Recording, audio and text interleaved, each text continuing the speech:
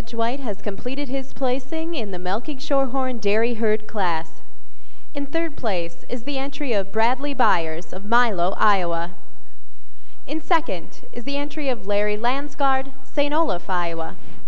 And the winning entry is from Halpin Farms, Kempton, Illinois. Congratulations. And now to our judge for his comments.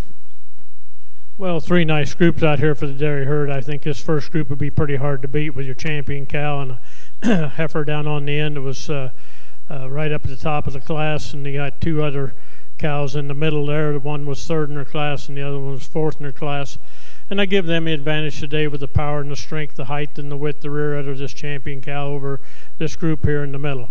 Middle group goes over the third group today on their dairiness, cleanness, sharpness, and angularity throughout, and particularly on the seam up through the center of that udder over this group that's in third. Three nice groups. Congratulations to your winner.